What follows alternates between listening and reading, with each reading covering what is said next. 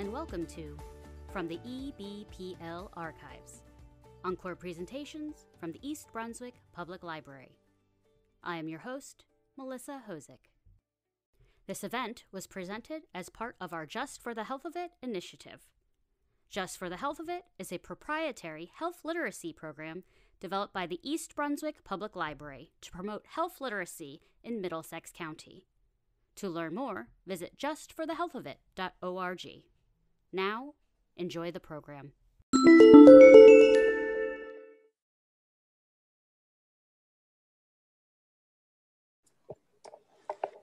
Welcome, and thank you for joining us this afternoon for today's Lunch and Learn with the doctors on managing the common side effects of chemotherapy and radiation.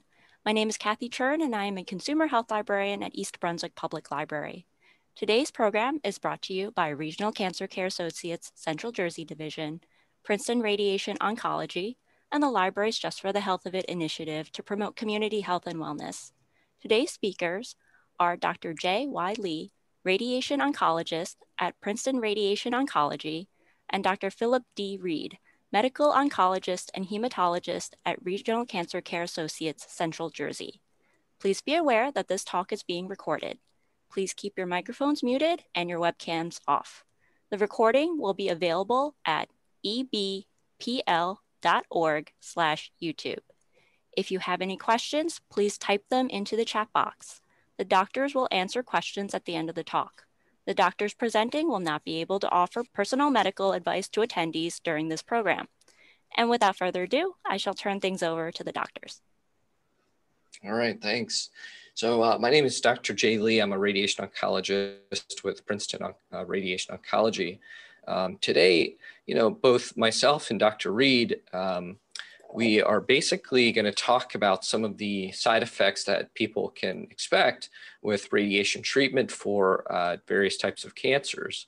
And we'll split it up roughly into a portion about radiation side effects and then a second portion about more of the chemotherapy side effects. But really, these treatment modalities, they're being used more and more commonly together, and sometimes these side effects can overlap. But just to sort of organize things, we've sort of broken it up that way. So why talk about side effects? It's really because it's a major part of our goal as cancer doctors. So obviously, when we're treating cancer, we care a lot about efficacy, meaning how successful are we at being able to cure the disease that we're treating. But a second major component of this is trying to reduce any adverse side effects that might occur from the treatments themselves. And another important point to keep in mind is that as efficacy and cancer survival improves, these considerations about side effects and complications, they become increasingly more important.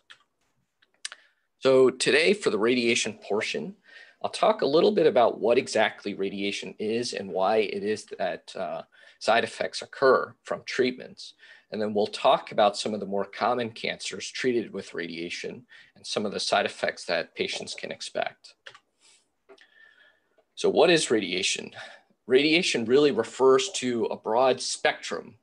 And here we have a kind of a representation of the electromagnetic spectrum.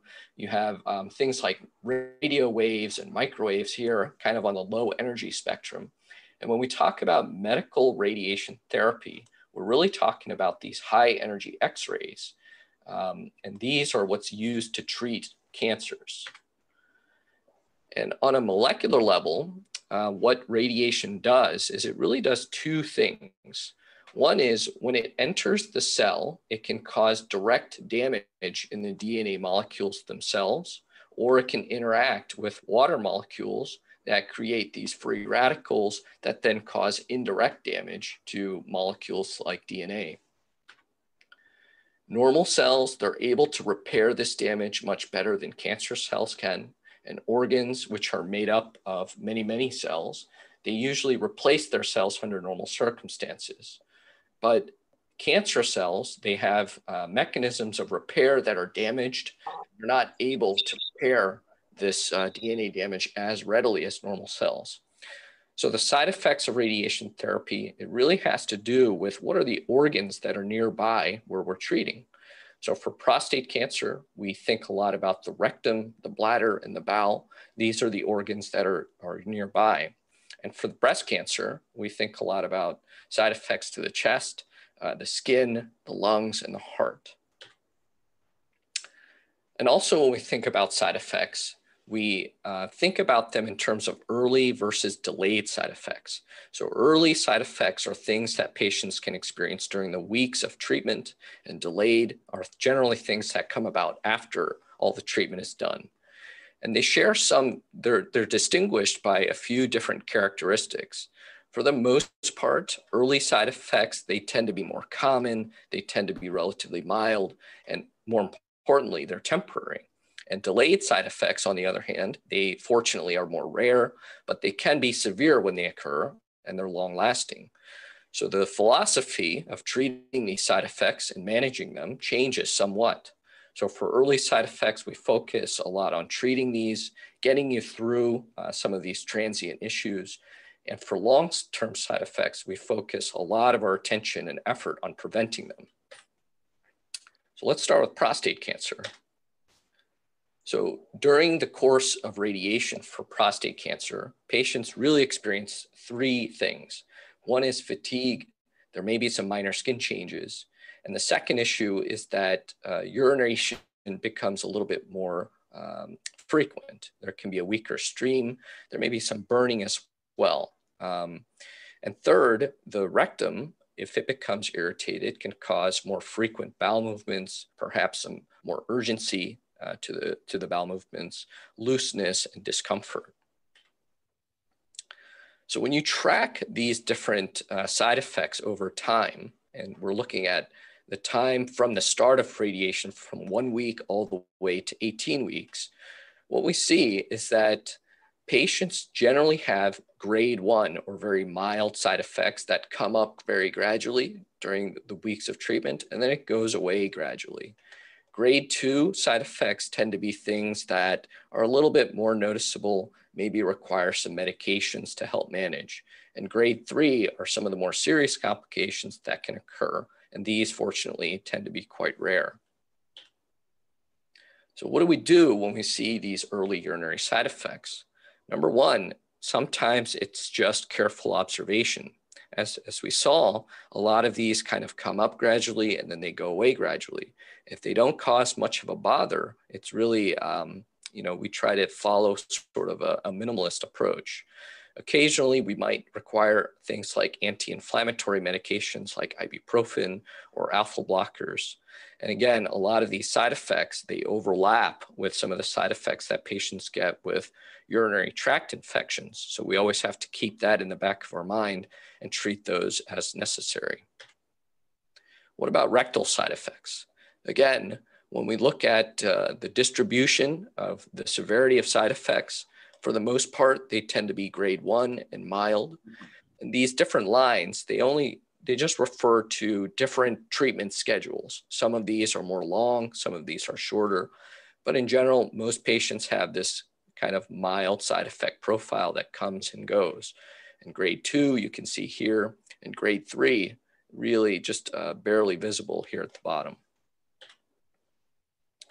And so rectal side effects, again, we can manage them by careful observation. Occasionally, dietary changes may be necessary to help manage with some of the looser stools. We can use medicines like antidiarrheal medications and, again, more anti-inflammatory agents if needed.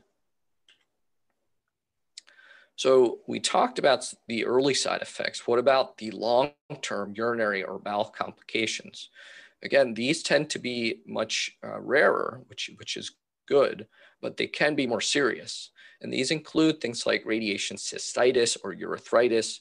This is an inflammatory reaction that can occur at the bladder or in the urethra. And when this occurs, the symptoms are generally burning. There may be a little bleeding and pain.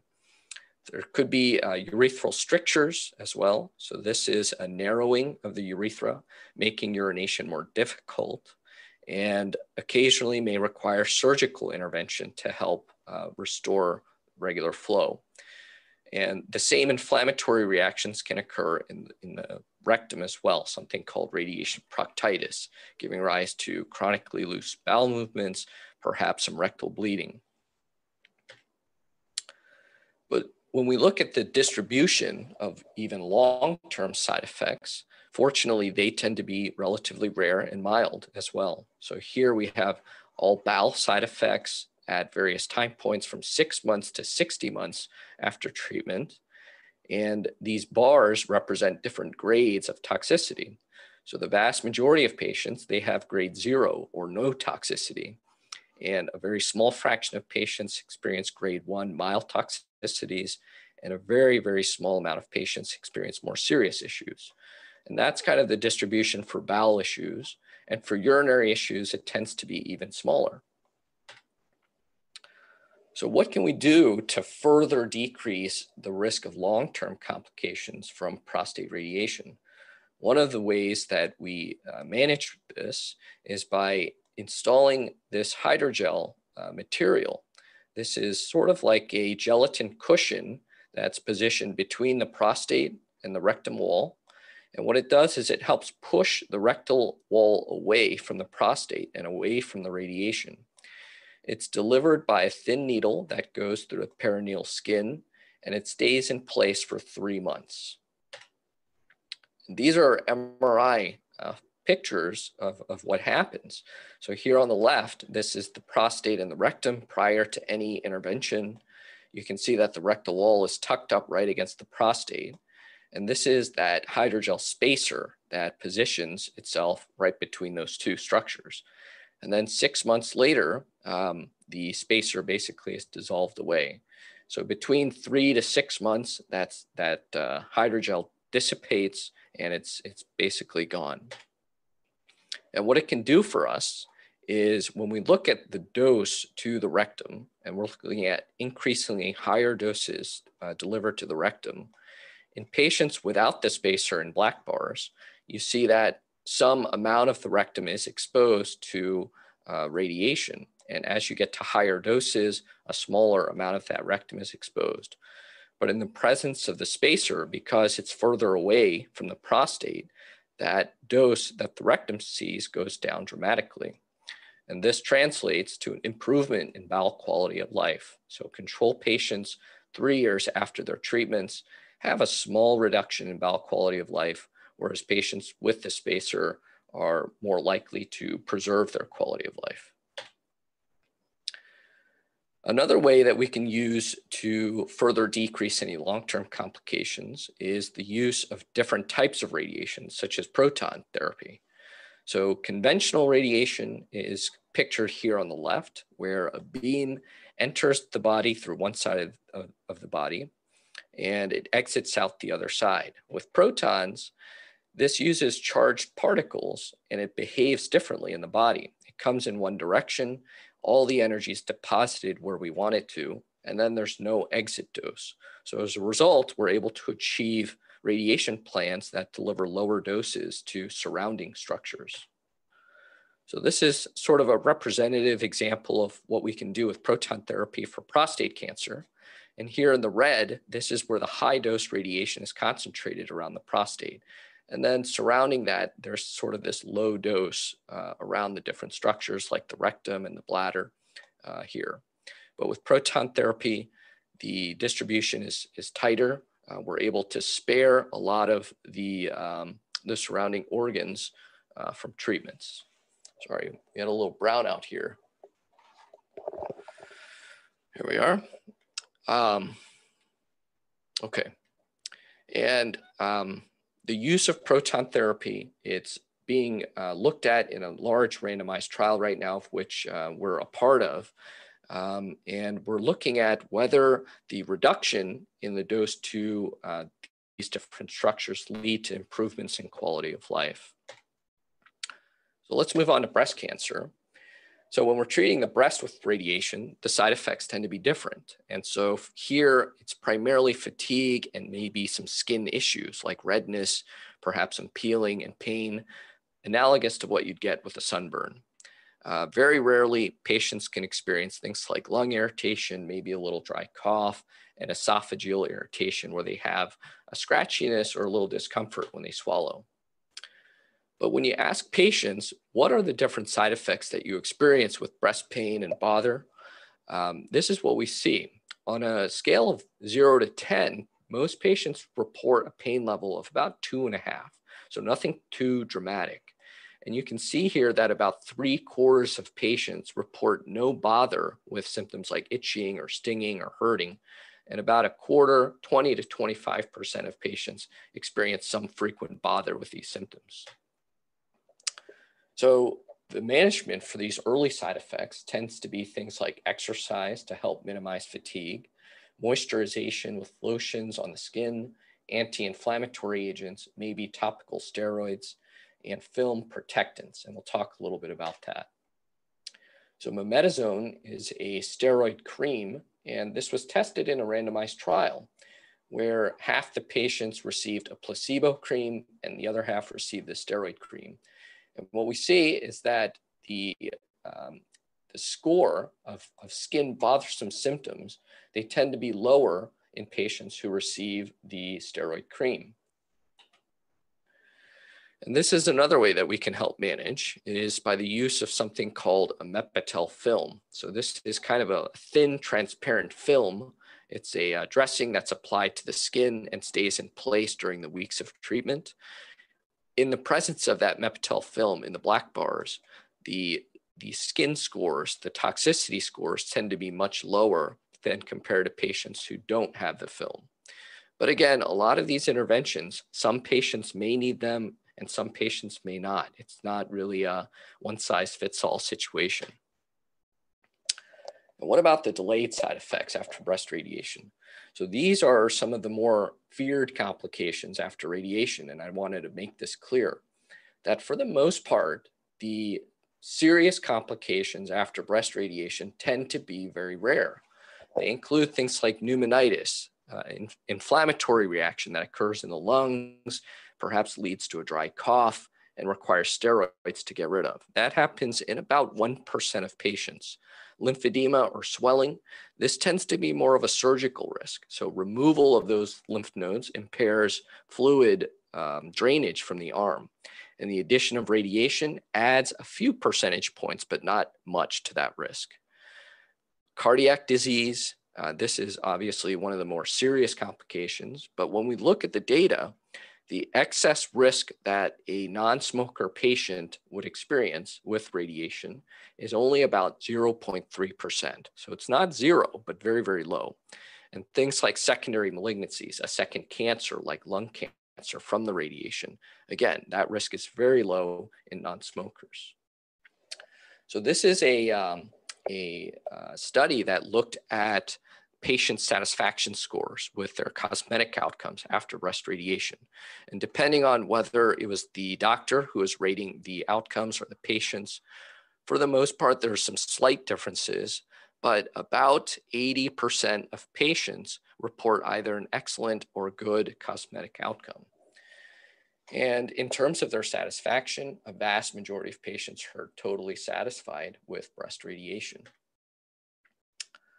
And then this is an important slide that looks at the two most feared complications long-term after breast radiation.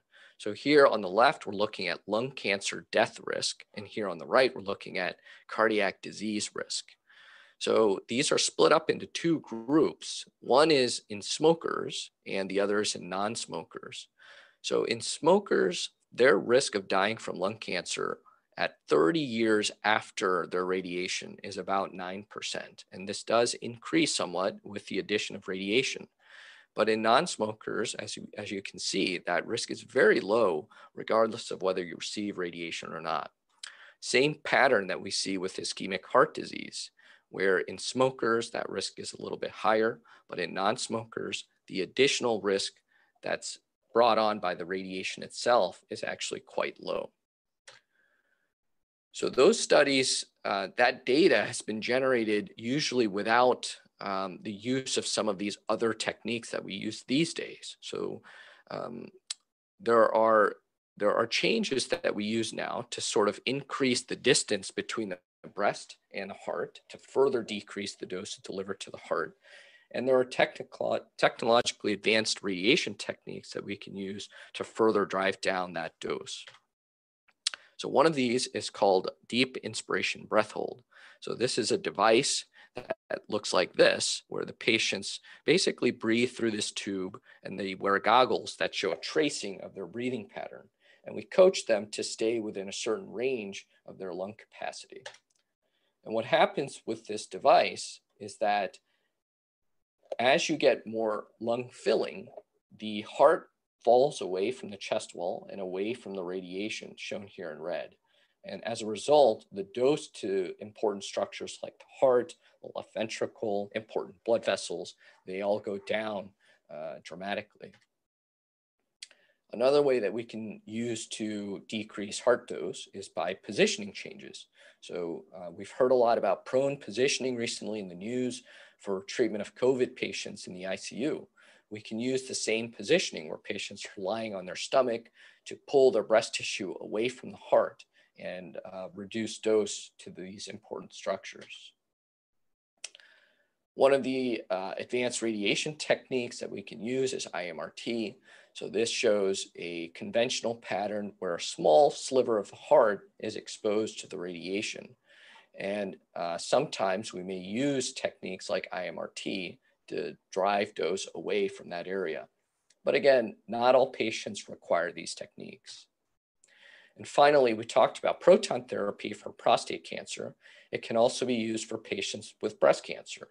And in certain cases where patients might have bilateral reconstructive surgeries, where we have to cover all of the regional lymph nodes, sometimes proton therapy gives us a big advantage in being able to minimize dose to the heart. And again, just like there is for prostate cancer, we have a large randomized trial comparing photon radiation and proton radiation for breast cancer patients, and we're an active participant in that trial.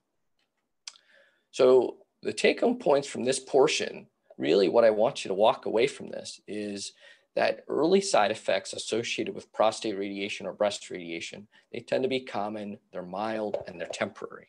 And there's various ways that we can manage these different issues. Delayed side effects, they tend to be a little bit more serious and permanent, but fortunately, they're quite rare. And I showed you some of the ways that we deliver radiation to minimize any long-term complications. But really, the most important point is that every patient is different, and some patients may require none of these, and some patients may require many of these interventions. So it's really important to talk to your doctor who will know all the details of your case and make the right recommendations. So with that, I'll turn it over to Dr. Reid. Okay, great. So I'm Dr. Reid, medical oncology, and I'd like to go through the medical oncologist's take on managing common side effects that are seen with the use of medications to fight cancer. We used to simply be able to say chemotherapy. However, many of the treatment strategies that we use employ medications that are not exactly classical chemotherapy, but they all have the purpose of helping individuals fight cancer and improve the quality of their lives. So I'd like to go through some basic recommendations we would have for patients and their caregivers on how to manage their disease and get through their treatments with as little side effects as possible. So I'd like to identify strategies, improve your partnership and communication with your healthcare team, help you develop a plan for your cancer therapy, and gain information about cancer treatments and their side effects. We'll also go through some simple strategies to prevent and manage some of these common side effects. So an important point is that each cancer is taking place in an individual, and so is each cancer treatment plan. So the cancer treatment is unique for each individual. And within the treatment plan, the different cancer-fighting drugs that are used, they can cause different side effects. Two people with the same cancer diagnosis may have very different treatment plans. And due to differences in cancer stage and tumor biology, they may go through their disease in very different ways. So I know that it's a natural tendency to ask your friends or loved ones or look around and find someone who has a similar diagnosis, but it's becoming more and more true that treatment is very individualized. So you should be cautious in extrapolating the experience of someone else who has, say, a lung cancer to your own experience, because your treatment plans may be very different, not only based on stage, which is how much cancer is in your body, but also various differences in the biology of the cancers, but you should only define by looking at your particular cancer. So it's important to know your individual treatment plan in order to anticipate and take control of your side effects. So communicating with the healthcare team.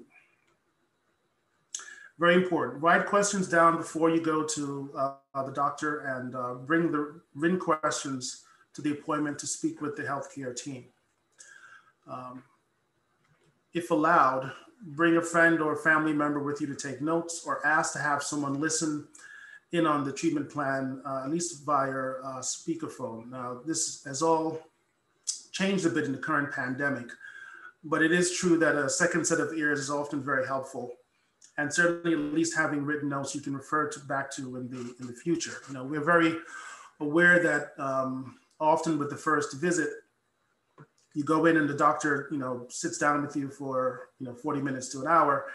And afterwards you hear, something like something cancer, we'll treat it, something, and the word cancer again. So we are very cognizant that it's a lot of information can be presented very quickly, and it's very difficult to process it all at once, particularly when you're very anxious about the information that's being provided to you.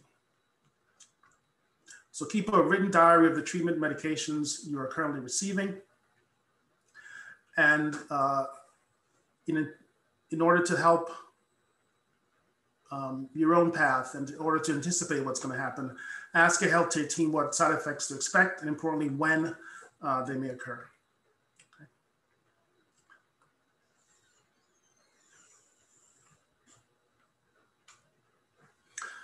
So potential side effects of cancer and cancer therapy. I'm going to run through relatively quickly management of a few different problems: infection, fatigue, nausea, pain, diarrhea and constipation, and touch on hair loss as well. So we can get to the end to have some questions answered. So infection, very foremost in many people's mind when they're undergoing cancer therapy.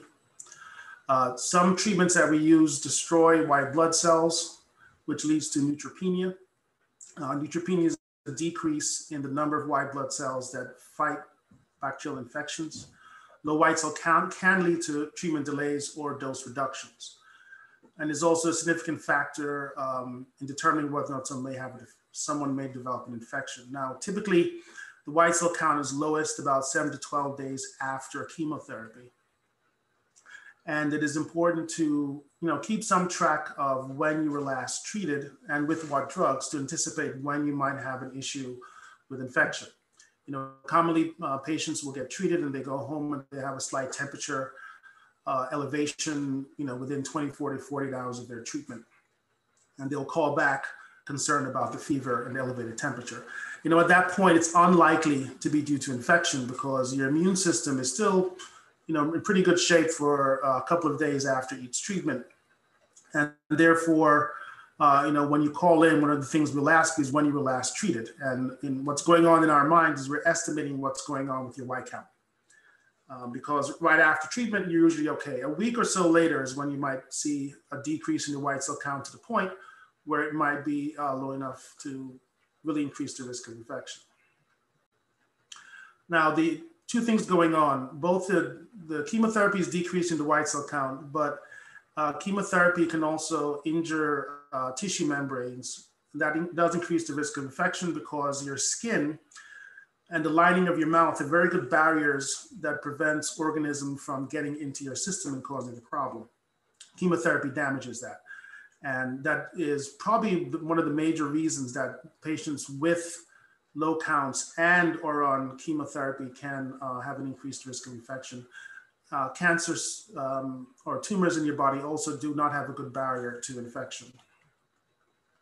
So neutropenia plus infection can be a life-threatening complication. So how do we think about it? How do we help you manage fever and neutropenia? So definition of fever. It's a single oral temperature of 101 Fahrenheit or 38 degrees Celsius or 100.3 Z's Fahrenheit for 1 hour. What's the definition of neutropenia? So the absolute neutrophil count, or ANC, is something that we measure relatively frequently during your therapy. It's less than 500 cells per millimeter cubed. Normal ANC is it's really about 2,000. I put 4,000 here, but it's about 2,000 to 8,000 cells per millimeter cubed. And the ANC is calculated automatically on most routine CBC, which is complete blood cell count. You'll be considered to be neutropenic if the ANC, the absolute neutrophil count, is expected to be less than 500. And I say expected because it may be okay that day, but depending on how far you out from your chemotherapy, we may anticipate your counts may drop. So sometimes we will treat people even if their counts are okay if they're going in the wrong direction. Now, although we're concerned about fever neutropenia, it is not guaranteed to happen that if you have a low white cell count, you develop an infection. So the incidence of fever neutropenia is less likely to occur with solid cancers. For instance, about 5% of risk per cycle for patients receiving treatment for breast cancer. That's standard adjuvant therapy for breast cancer. There's a higher likelihood for people who have liquid tumors. That would be leukemia, lymphoma, myeloma, going up to AML, which is acute myelogenous leukemia, where we sort of expect people to develop a fever at some point during therapy. And for many reasons, those patients are actually admitted in the hospital in anticipation of this. So just to show you what we're looking at from the physician standpoint, this is a complete blood cell count of one of my patients. And let's point out a few things. Look at the WBC, which is the white blood cell count, which the range here goes from 5,000 to 10,000. This person's white count is 1.7 or 1,700. And the neutrophil count, absolute neutrophil count, here is given as granulocyte number. It's the same thing as the ANC, is 300. So this person meets the criteria for absolute neutropenia. And the normal range, again, of the absolute neutrophil count is about 2,500 to 8,000. This person is also slightly anemic. Now, you may look at this and be very concerned, but this individual actually is not ill, is not receiving any chemotherapy, and this is their baseline white cell count.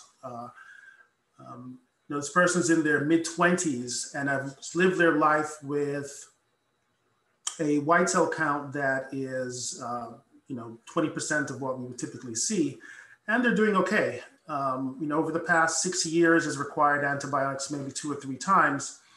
The point I'm making is that it's not only a decrease in the white cell count that's the issue, it's also the injury to the linings of your intestines and mouth and airways that really increases the risk of infection. So what are the signs and symptoms of infection? Just quickly, you guys are familiar with these: fever, chills, sweating, redness, rash, headache or stiff neck, sore throat, sinus pain or earache, difficulty with urination, diarrhea, pain with bowel movement. These are symptoms that would prompt you to, or should prompt you to call and request assistance. So when you're called, what will be the person you reach, either one of a nurse practitioner or a physician, will ask a few simple questions. Most prominently, what are you receiving in terms of treatment and when? And that was the whole point of going through the timing of the development of neutropenia.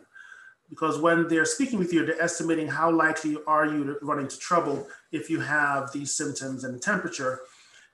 The more likely you are to be neutropenic, the more likely you are to make an intervention, such as starting antibiotics, which may be the simplest thing, or just having you check your temperature a little bit later on in the day and call back, up to admitting you to the hospital for intravenous antibiotics.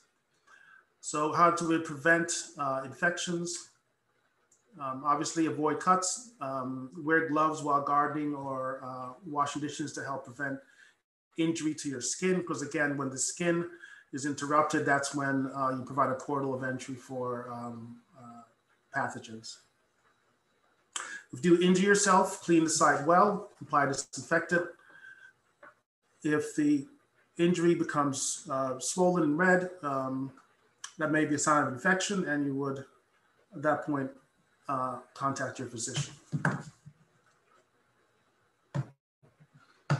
Many of these interventions also are being recommended because of the current environment. Wash your hands, avoid crowds and people who are obviously ill.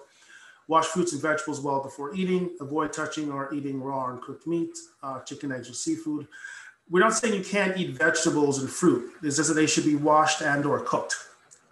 Idea being you don't want whatever is on the outside of the fruits and vegetables to get inside your body. Okay. We move on to fatigue. Fatigue is probably the most common complaint of cancer patients. Described as feeling tired, exhausted, or worn out, often more intense than has been experienced previously. Fatigue due to chemotherapy appears and then improves in relation to the time from treatment. Management relies on anticipating this sort of roller coaster effect of the fatigue, and really you have to adjust your behavior in anticipation of the fatigue. There are some techniques to decrease it, but we really would emphasize making a plan to allow yourself to be tired when you're tired, but then keep active when you're not. Tips to conserve your energy: ask others for help. Set realistic goals that you can accomplish for the day. If you know that you're really tired 3 days after you receive your treatment and that lasts for 2 more days, don't plan to remodel your home, in that time. Set more realistic goals for that time period, and when you begin to feel better, you can move ahead. You identify the time of the day when you have the most energy and consider scheduling and doing things during this window.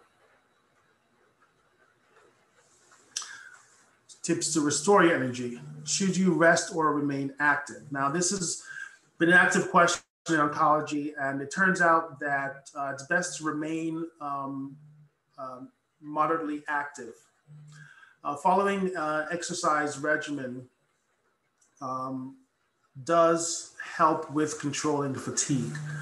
Moderate activity, walking, getting on a treadmill at a slow to moderate pace for 20 minutes or so, 3 or 4 times a week, significantly improves fatigue in multiple clinical trials, even more so than medications that actually are designed to increase your energy level. In fact, it's probably the most consistent thing that increases the subjective sense that your fatigue is decreased, and also it improves mood. Again, do take time to have short naps, but no longer than 30 minutes during the day, and aim to get a good night's sleep. Sort of true recommendations for a happy life. Anyway, chemo brain. So there's no more complicated term for this that we use in oncology. It's changes in memory and thinking ability or difficulty learning new things, referred to as chemo brain. It's real. Learn to forgive yourself if you're more forgetful.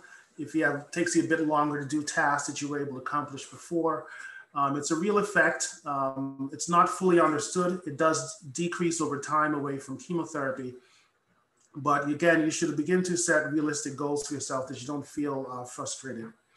Don't multitask, focus on one thing at a time, and this will help you avoid feeling frustrated. Eliminate distractions when you're trying to do something, whenever you're tasked to accomplish. Have conversation in quiet places so you can concentrate on the person who's speaking with you. And organize your surroundings to keep things like keys or glasses in a designated place.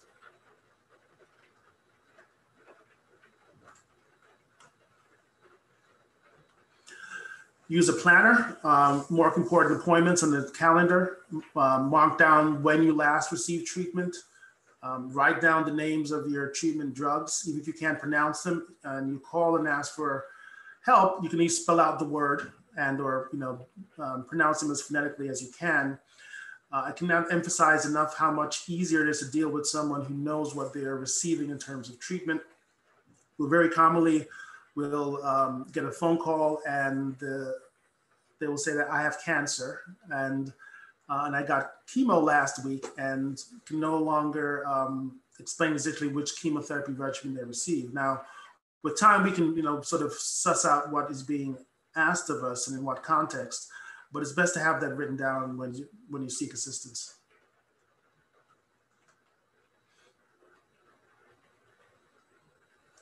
So again, make appointments and plan activities to coincide with times when your concentration is at its best.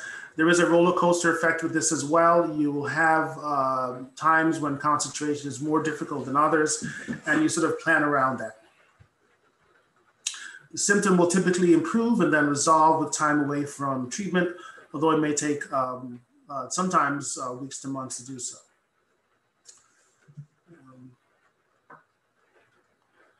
Moving on to nausea, though we are getting a little short on time.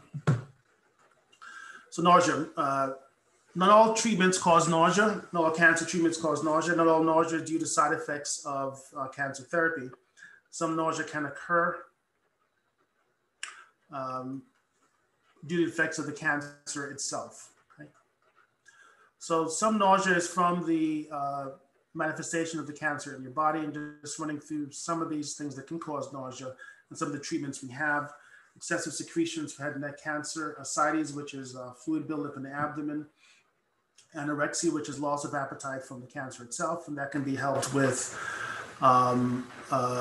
medications like olanzapine and Megace that can increase appetite, and cannabinoids is a general term for marijuana and marijuana derivatives. Antidepressants can help with nausea in some cases. Anticipatory nausea, which is where you feel queasy before you go in for therapy, that can be actually treated with anti-anxiety medications. Another cause of nausea, such as brain injury from cancer in the brain, can be treated with radiation and steroids. In general, you'd want to know what the plan is for managing the nausea before you're exposed to any medication that might trigger it. Most of our treatment regimens already have anti-nausea medications built in, so it automatically is given when you receive your treatment. And they're typically administered right before the chemotherapy drug is administered. If you have medications for home, fill those medications prescribed before you start your treatment. If you become nauseous at 1 a.m. or 2 a.m. and you want to struggle to find a 24-hour pharmacy to fill your prescription, or ask for the prescription at that time. Now, this should happen in our what we call a chemotherapy instruction session that happens before you start treatment. But if it did not happen, certainly ask the nurses when you're being treated. On the day of treatment, you can eat a light meal or snack a few hours before you receive therapy. If you are nauseous, in addition to using the medications you'd be prescribed, break up your meals. What you try to do is not shock your intestinal system. So eat 5 to 6 small meals per day rather than 3 large ones. Avoid foods that are spicy, fried, or greasy, or foods with very strong odors. People also find that strong perfume can also trigger nausea in some situations. Choose foods that are cool or warm. Again, not hot or cold. What you don't want to do is stimulate the nerves within your gastrointestinal system, because that will often trigger a bout of nausea.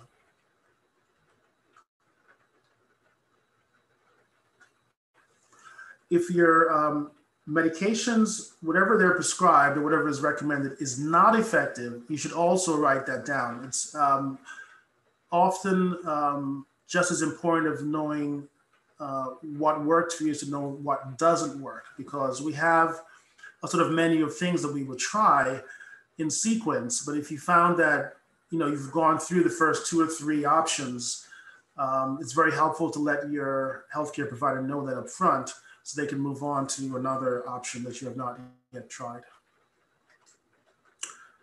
Sticking with the GI tract, constipation. Again, some cancer treatments can cause constipation.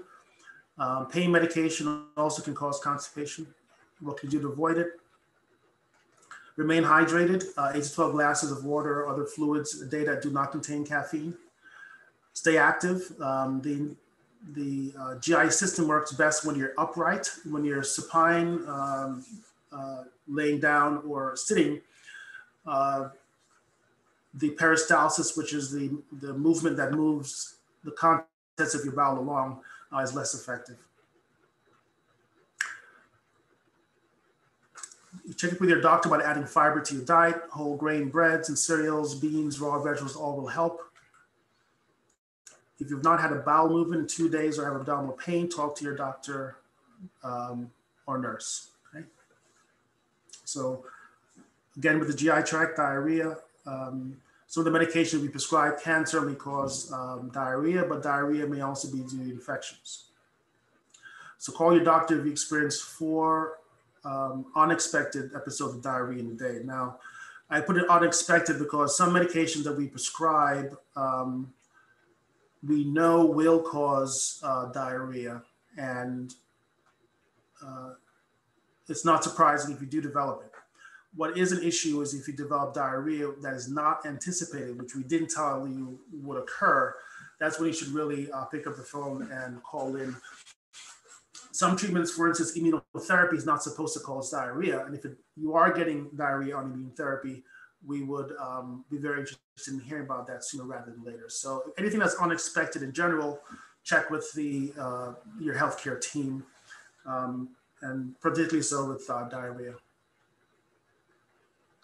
You should pair it with us before you start any medications to counteract your diarrhea. Again, drink plenty of fluids, sports drinks. If you have diarrhea, again, sticking with the idea of not interrupting your skin surface if you can, wipe gently after bowel movements to avoid injury and introducing bacteria.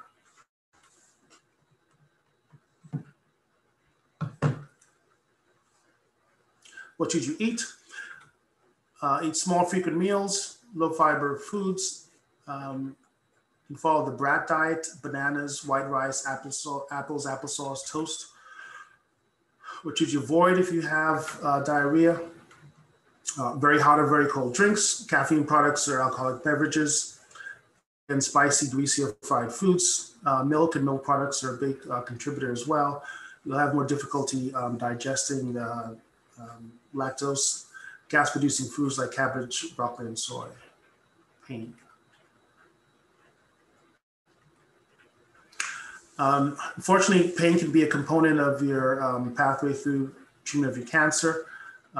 Cancer can cause pain, or pain can be a side effect of cancer treatment. For instance, some of the medications we use to boost your immune system can cause achiness. Pain does not always mean that the cancer is getting worse. Again, some of the treatments we use can cause achiness in joints. And some patients describe a dull ache in their cancer after chemotherapy as well. Probably a reaction to the medication. With appropriate management, most pain can be controlled.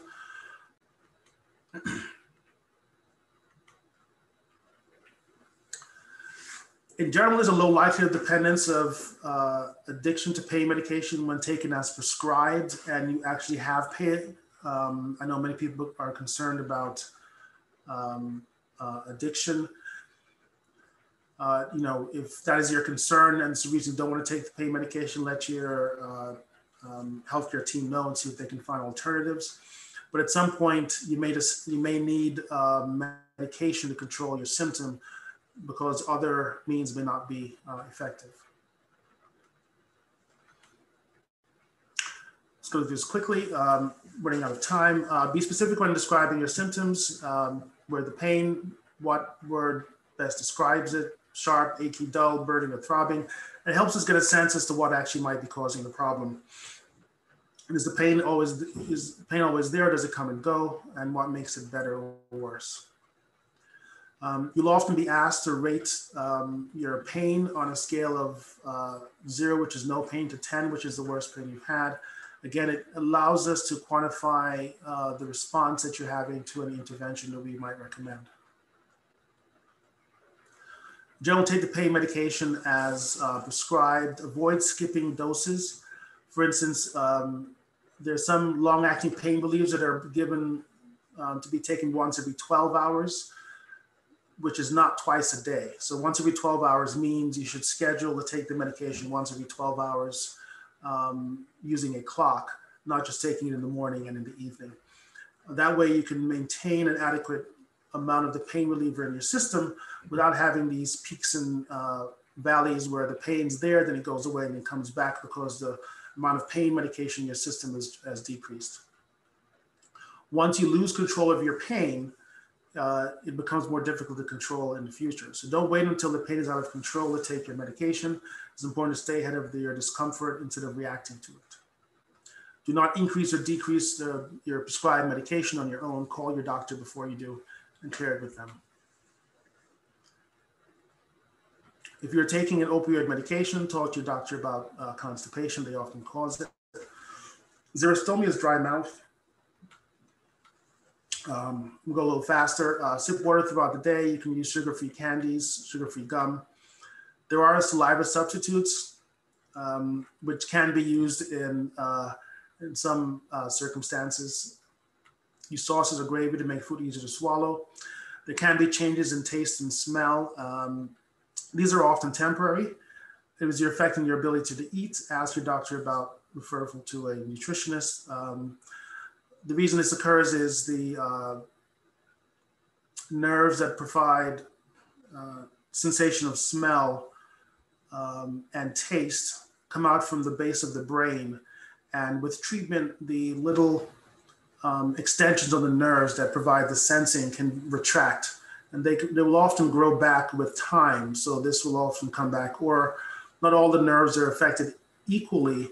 And so you'll find that you'll get a metallic taste in food, or when you're eating, it's more comfortable to eat with plastic utensils rather than metal ones.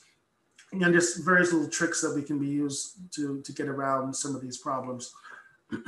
Just ask your healthcare team. Hair loss, finally, not all treatments cause hair loss. Ask your doctor or nurse if your treatment typically causes hair loss. Hair loss is often temporary. The hair normally grows back after discontinuation of treatment. Many insurance companies will actually provide you coverage for a wig. If you plan to use a wig, make your selection before you lose your hair. That way you can transition sort of seamlessly in your social group, or you can have all of your hair loss occur and then purchase a wig. But most individuals who care about this will want it done beforehand. One last thing about hair loss, there's something called cold cap therapy. When used during chemotherapy, it significantly decreases hair loss. The idea is you chill the scalp with a form-fitting cap that can be cooled to 32 degrees. The cold causes the blood vessels in the scalp to constrict, and therefore the hair follicles are exposed to less chemotherapy, and it is associated with a significant improvement in maintaining your hair and preventing hair loss. There are some downsides to it. One is the cost. Each cap is purchased, and so there's a charge for the cap itself, and then there's a charge for each use. And it does add considerable time to chemotherapy. You have to put the cap on 30 minutes beforehand, and then for about an hour and a half after each treatment to get the full effect. And this is what it looks like. And this tube here brings the cool liquid that chills your scalp. It is effective, but we do have it available. However, use is restricted because it increases chair time and amount of time you're spending in the office, and because of the pandemic, we like to keep people moving through the office relatively quickly. It can be used, though, if it is not going to increase the amount of time you're in the office. And the way that would work is while you're receiving your treatment, not everything is chemotherapy. You only need the co-cap on when you're receiving chemotherapy. So if some of your medications that you're receiving IV are fluids or electrolytes, or medications such as immune therapy that does not cause hair loss, you can use your cold cap while your chemo is being administered. And while the other drugs are being administered, you can get the benefit of the cold cap. Anyway, it's an option that is there if you're interested and can meet the criteria to use it. Right. So additional resources for side effect and symptom management. The standard medications for symptom management can be combined with complementary and alternative medicine. And that would be nutrition, exercise, relaxation techniques, acupuncture, chiropractor. You can ask your healthcare provider which of these is appropriate for you and which they would recommend or not recommend. Just talk with your doctor or nurse to see if these services are appropriate in your situation.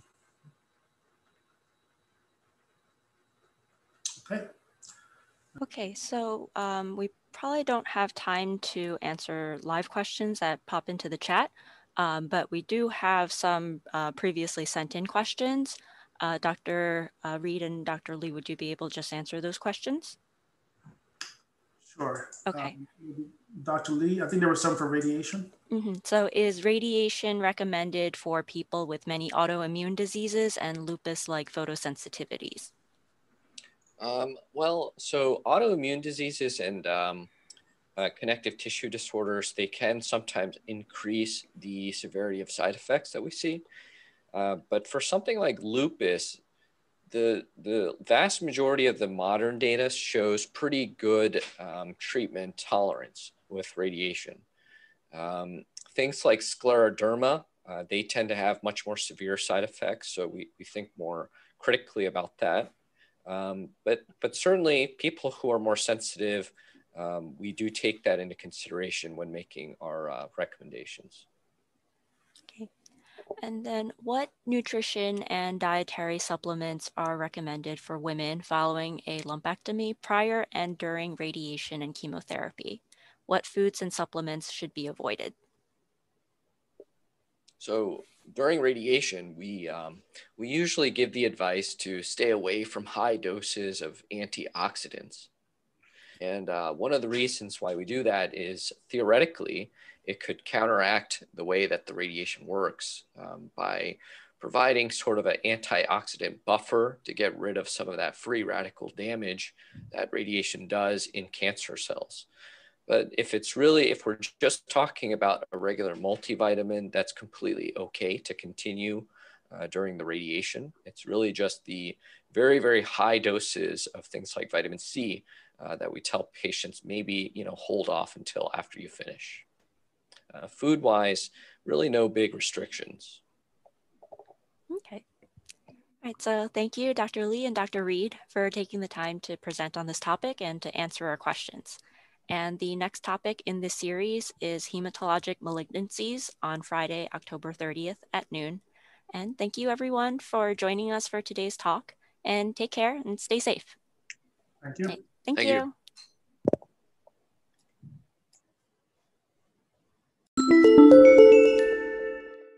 Thank you for joining us for this week's Encore presentation.